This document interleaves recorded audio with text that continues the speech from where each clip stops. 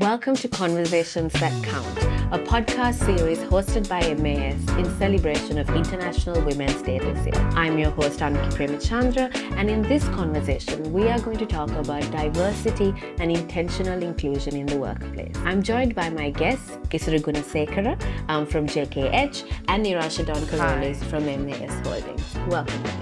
All right, let's dive straight into conversation. And Niasha, I'm going to pose my first question to you.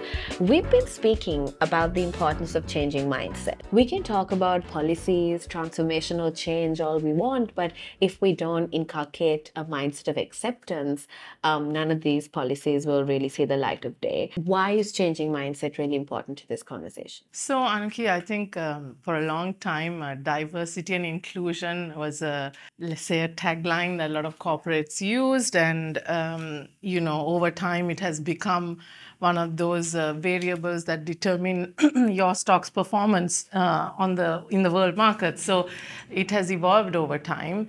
And in its evolution, I think the term diversity and inclusion has been used interchangeably. But the thing is, they're not really interchangeable, and that's where mindset comes in. An organization can have a diverse workforce in terms of race, nationality, gender, sexual orientation, but that doesn't necessarily mean that the organization is an inclusive organization.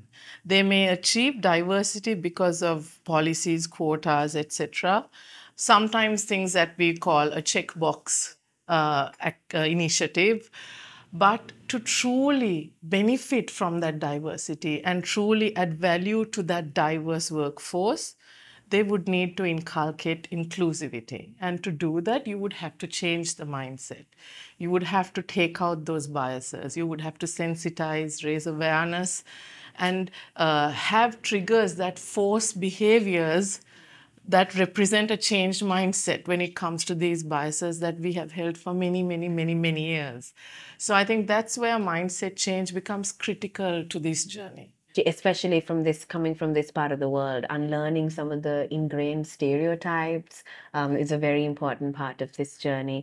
So Isuru, I'm moving to you with sort of my next question on intentional inclusion, because I think that was a very interesting point Niasha touched on.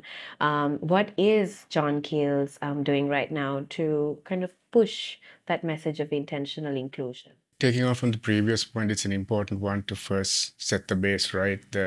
How you inculcate that inclusive mindset is really the key to begin with.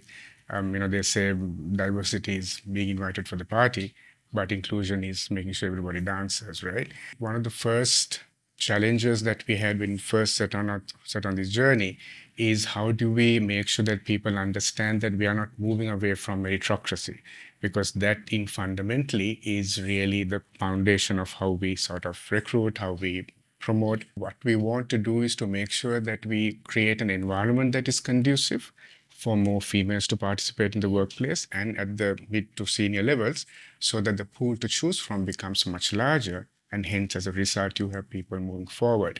We don't have that inclusive mindset really at the beginning. People do make it a checkbox.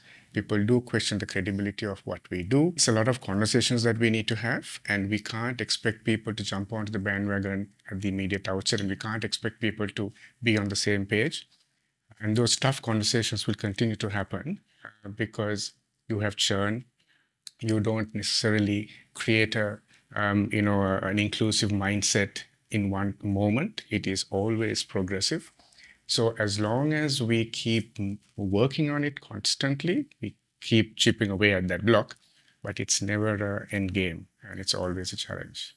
So this is really interesting. We're talking about a diverse pool. We're saying it's not only important that you have gender diverse policies in a company, it's also important that you start at the hiring process to make sure that the pool you choose from is diverse.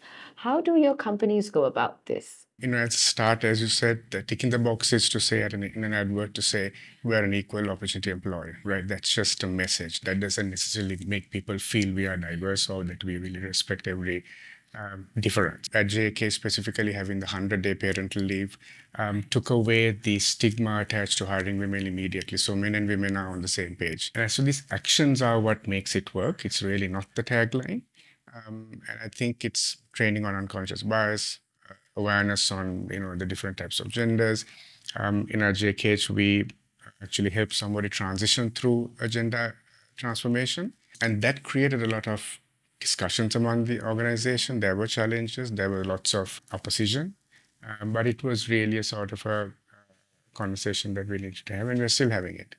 I think one of the significant moments is when JKH announced the 100-day paternity leave. It was a very inspiring moment for us as another corporate, for me as a female, because that was really taking a huge leap forward to take some of that stigma away. So one of the things that we used to have at Keells supermarkets, for example, was previously, maybe 5 to 6 years ago, was that all the meat counters were serviced by males.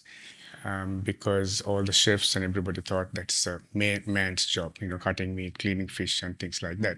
And we realized that unless we change non-traditional roles to be more gender diverse, we really can't move the needle, right, because of scale. So we started a campaign called Hire a Woman or Explain, and also train the chefs to say, look, what, females can do that job. We need to make certain changes to the infrastructure, lower the counters, make the crates a little lighter, things like that. And now more than 50% of the staff behind the meat counters are serviced by women.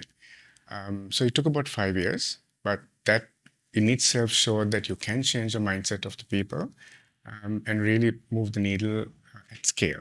This part of the world, sometimes we do tend to grow up with lots of stereotypes that tend to exclude and based on differences. How has sort of MAS tackled that journey? I think maybe for now, 6, 7, 8 years, we have had programs running on sensitizing people to unconscious bias. So we have a system by which, as Isuru referred to earlier, there's a certain amount of churn in an organization.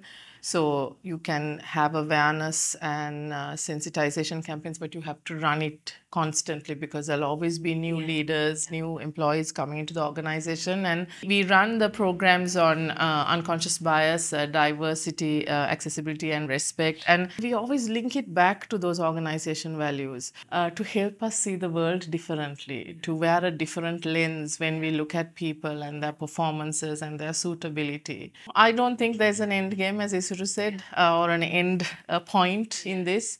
I think for the rest of time, we will have to do it, continue to educate people. And 7 years ago, it was really about females in the workplace, in a very traditional male-dominated workplace, going into non-traditional roles.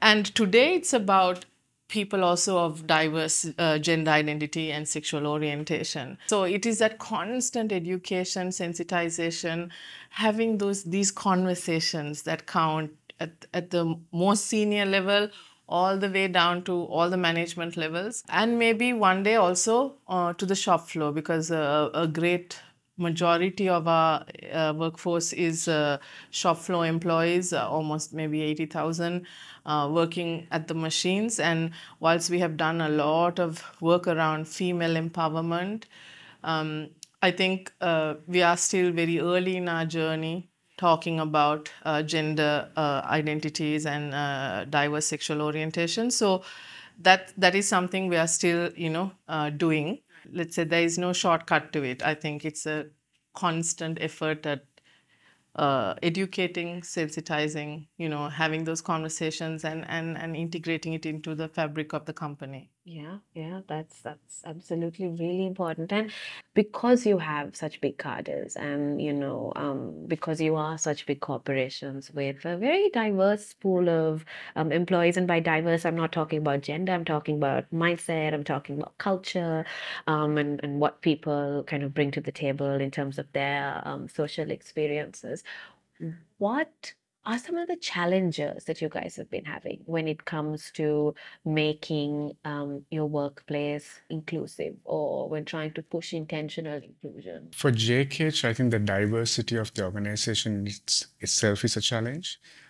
Some businesses, if you talk about gender in terms of females and males, I'll start with that. Some industries obviously has, a starting point where there is a very diverse workforce and an equal representation, but some industries don't, and some job types don't. And we don't have as big a cadre as MAS. But for example, if you take our leisure sector, and this is something that people don't really realize possibly, is that only 12%, and this is across the industry, are females in the leisure industry in hotels in Sri Lanka. It's only 12%. Yeah, so getting it to 15% has been our interim goal. And that in itself is a challenge because the leisure industry has a stigma attached to it, especially in the rural areas. So we've had things like open days within the businesses, in the hotels, for the parents to come and see where their daughters will work, because you have to get stationed there. There are dormitories.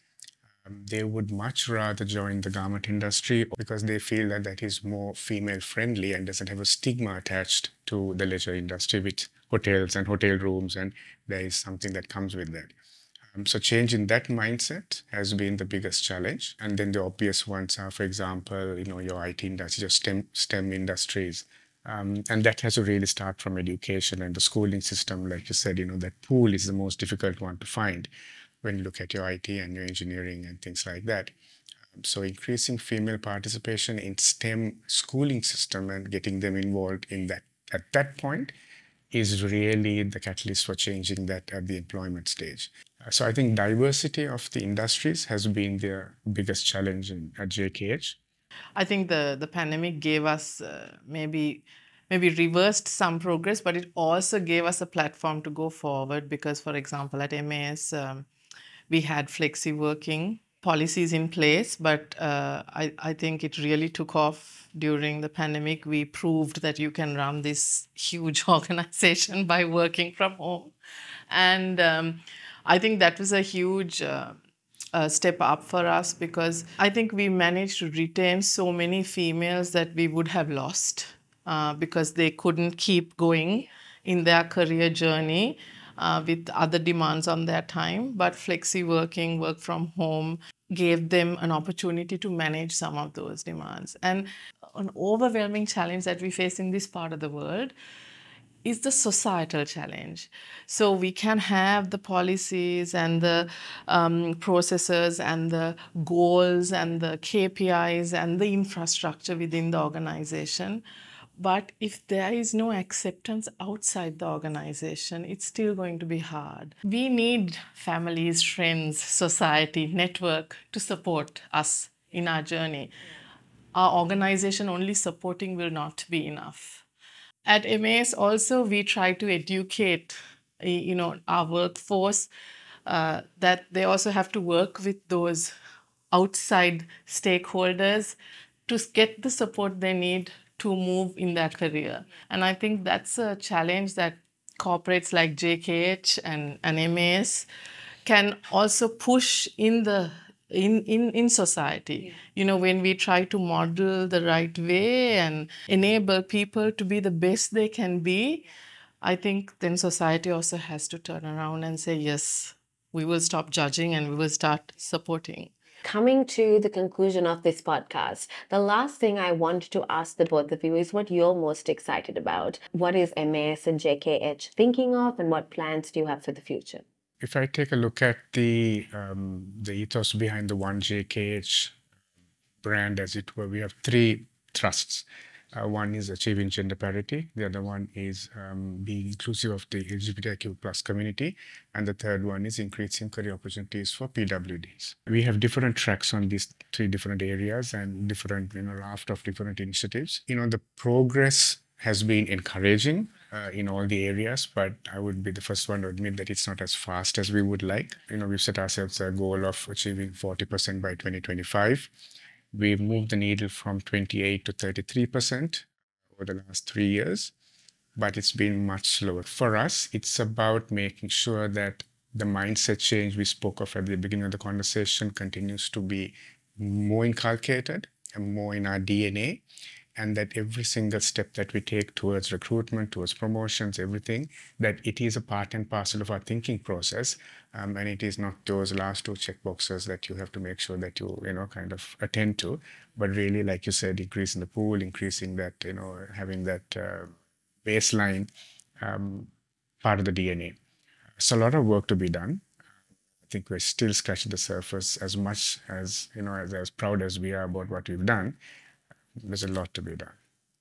As Isuru said, we also have defined goals for ourselves in terms of gender parity. We want to be at 30% female leaders in the company by 2025. I'm not sure that we'll be there exactly. We are going to be about 26% this year. So in a year, we'd have to move the needle quite a bit next year. More recently started raising awareness and doing sensitization around diverse gender and sexual orientation. We realized that we have to take the learnings and the wins that we have had in the whole female empowerment space and apply it to this space as well. And being in different countries across the world with very different cultures brings its complexities to us. But we are confident that we can do the same thing with those of diverse gender identity and sexual orientation. I mean, this was a very inspiring conversation. Thank you so much for your time and for the incredible work that you are doing to make sure that your organizations are accepting for all. Thank you very much. Thank you. It's a pleasure.